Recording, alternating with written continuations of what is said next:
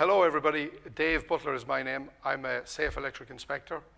With me here today I have John Cotter and Seamus Greene, who are also Safe Electric Inspectors. We're here today to talk about the upcoming changes to the national wiring rules. The wiring rules in Ireland were previously ET 101, which is this edition of the wiring rules. They were introduced in 2008. They have been amended on a number of occasions since then. But over the next 2 years, ET 101 is going to be replaced with this book, which is IS 10101. The IS stands for Irish Standard.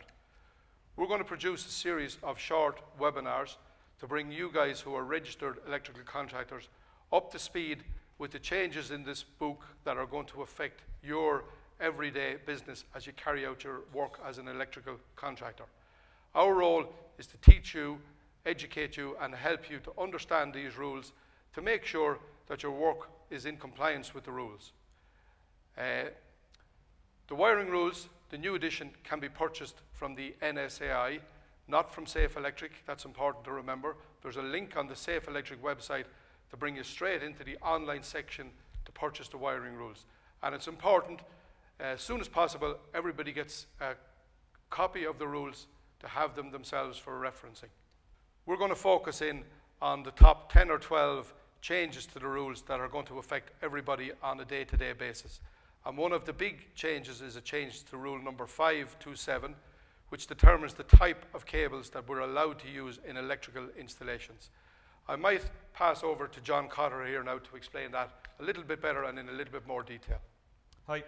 Yeah, Dave, there's a big change in the industry here. I suppose IS 101 is applicable to all circuits, from its nominal voltage to 1000 volts AC and 1500 volts DC. So with the new rule coming in, 527, which is basically to do with the cable and its reaction to fire. So what we're looking at here is the minimum requirement class, which is classed as DCA S2 D2 A2. Now, this standard will only be printed on the drum or roll of the cable. It will not be printed on the actual cable itself. So the standard should be identified on the drum. For examples, all the different types of cable we're going to be seeing now will become PVC, PVC, PVC, twin inert, or MYMJ, alarm cable, or data cable, and our coaxial type cable, for examples. Now, to break down the DCA, S2, D2, and A2, the D is a grade. So A being higher, F being the lowest resistance to the reaction in fire. CA is for cable, S is for smoke, and D is for droplets, and A is for acid. So again, this is a big change in our industry. And when you're buying your cable over the counter to our wholesalers, you have to be making sure that this is the cable we're buying and we're purchasing and installing in the installations when we're making the statement that we're carrying it out to IS 10101. So it'll be very important, John, to check with your cable supplier that you're actually getting the cable that is marked with this. Absolutely, absolutely. So if the declaration is, I am installing my installation to IS 10101, you have to make sure that you see this DCA, S2, D2, and A2 stamped on the drum or on the relay cable. Another big change that's going to affect everybody is the mandatory introduction of RCD protection on lighting circuits in domestic premises. It's important to understand this rule only applies to domestic premises. This will affect everybody, and Seamus is going to talk a little bit further about that. Yes, Dave, as you said there, this one was well flagged. RCD protection is already in domestic installations, but only in bathrooms or rooms that contain baths or showers. But we're going to move that now, and we're going to have every lighting circuit within a domestic installation covered by that. The other wee change there is the bathrooms no longer will need to be dedicated. So that's important that you now will be able, when you're first fixing your bathroom, you'll be able to bring your ensuite in along with that.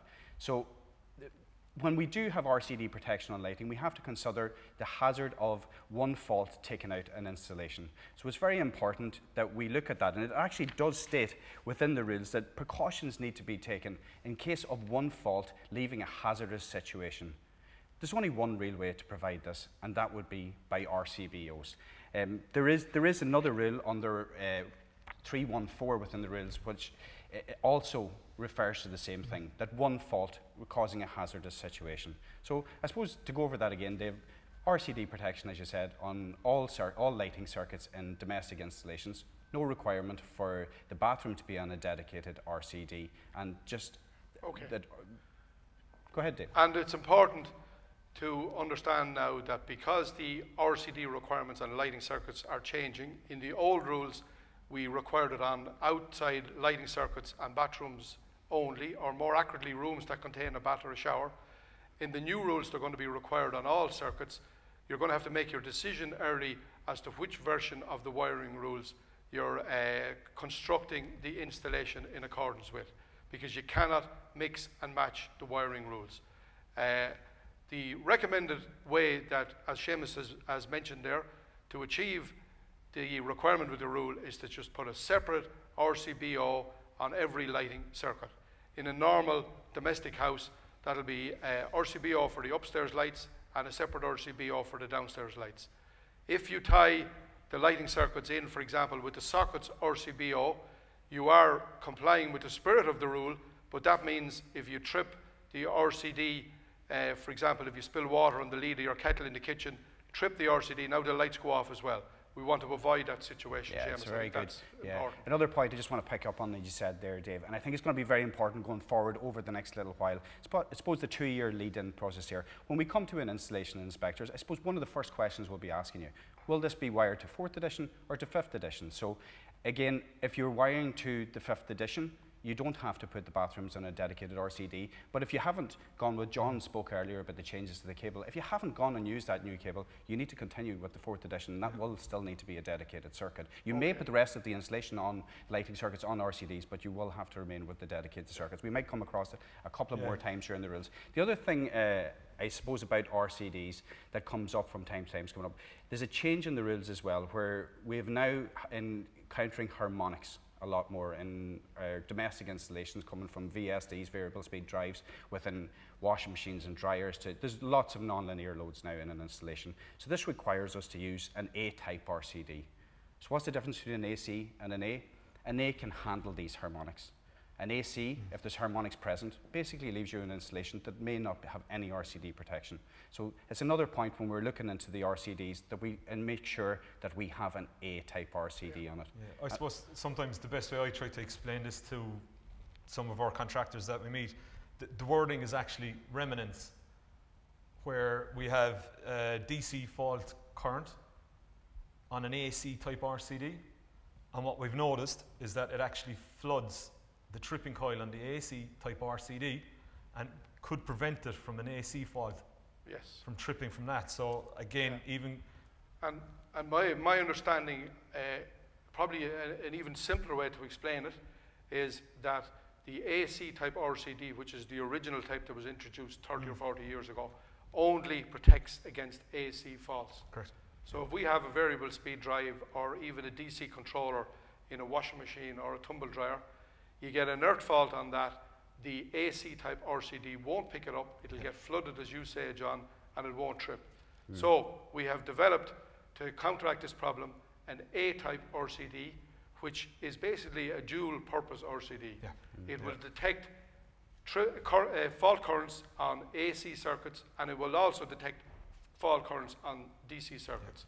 The A-type RCD is the best of all worlds. Can I come in on that, Dave, as well? Just a little point about when we're testing an A-type RCD. When we're in a domestic or any type of installation, whether it be commercial or industrial, when we're carrying out our tests, the most likely is no harmonics present at that stage. So our meters are capable of testing A-type RCDs, but it's very important that we have our meter on the right setting. For a Megger, you will see the symbol with both the AC and the pulsating DC symbol within a rectangle. Other meters show it differently. It's very important to refer to your instruction manual for your meter and know how to have it on the right setting. For instance, with the Megger, the double arrow button will adjust it from AC to A. Very important to be on that right setting. Maybe some of the other meters, there's different settings. For instance, on the Fluke, it's F3. Very important that you're on that setting while carrying out that test. So your local inspector, who you guys should meet on a fairly regular basis, will be happy to demonstrate how to set up your own test equipment to make sure that you're measuring on the correct parameters. Sometimes we get phone calls, it seems that the device is faulty. It's not actually that the device is faulty.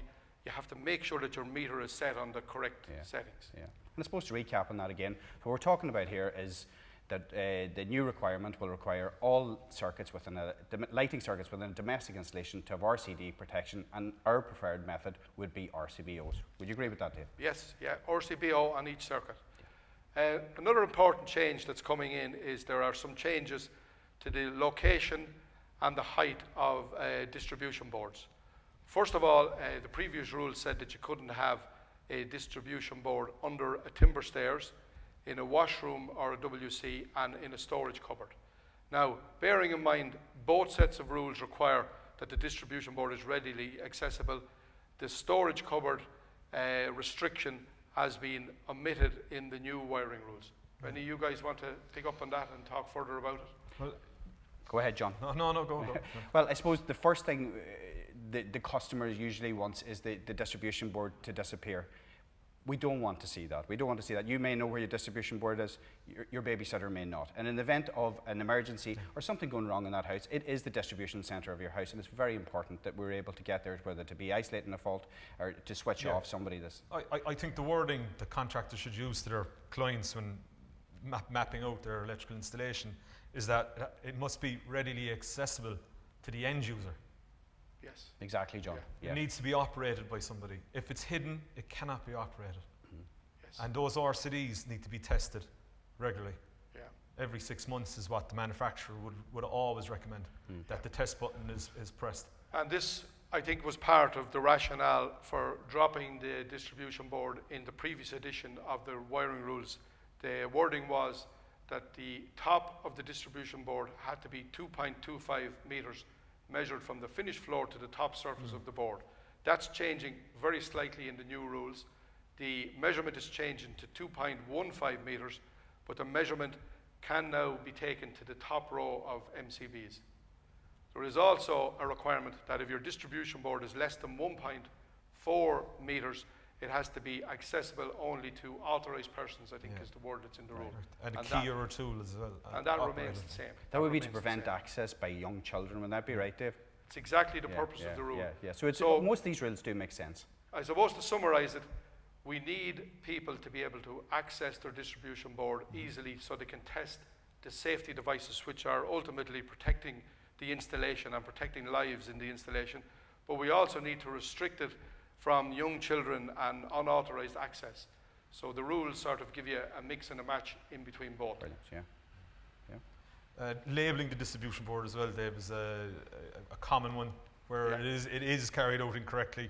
Again, I'll rephrase the word readily accessible to the end user. The electrical installations are getting more complicated now with air-to-water heating systems, PV installations. So these boards need to be labelled to show these circuits to the end user who might not have the knowledge on resetting it. While the rule number for the labelling is changing in the 5th edition, the actual rule that you're required to label circuits doesn't change in any way, I think. No. I hope you found today's presentation informative, and I'd like to thank Seamus Greene, Safe Electric Inspector, and John Cotter for joining me today.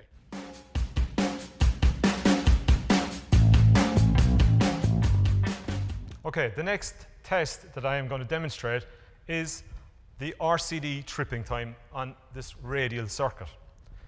For this test, I need to select the auto function on my test equipment. My RCD is 30 milliamps, which I have selected also on my RCD. The next step, I have also checked that this is an A-type RCD. If you notice on the very bottom of my test equipment, I have selected A-type. I now press the test button, which will carry me through the cycles on the test.